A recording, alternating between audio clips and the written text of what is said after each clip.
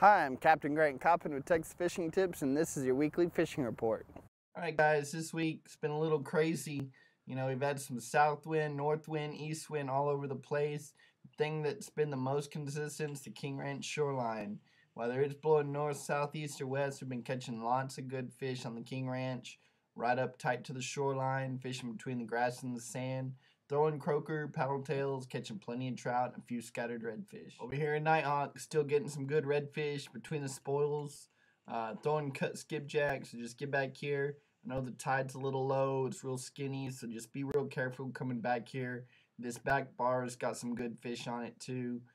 You can get out and wade fish this with gold spoons, but what I've been doing, the easiest way to get clients on fish is just catch some skipjacks, cut them up. Maybe if you get some fresh cut mullet right on the back side of these spoils, you'll catch plenty of redfish. Down here on the south shore of Baffin, White Bluff and both Black Bluff are doing really good with trout, freeline, and croaker. Also, there's been some drum around here. If you don't mind the run, you can come down here, get on this south shoreline. It's protected from that strong southeast wind. Get down here, get in the rocks, about 3 to 5 foot of water, catch plenty of fish. Over here on the tide gauge bar, I've been getting good numbers for trout. Just running down the bar till I see some mullet or some bait flicking. That's where I stop. I usually stop in about 4 foot of water, power pole down. Now you can't do this on those real strong wind days.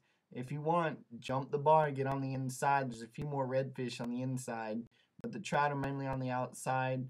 Freeline those croaker. Sometimes we can find those good schools of drum moving up and down the bar just on peeled shrimp on a jig head.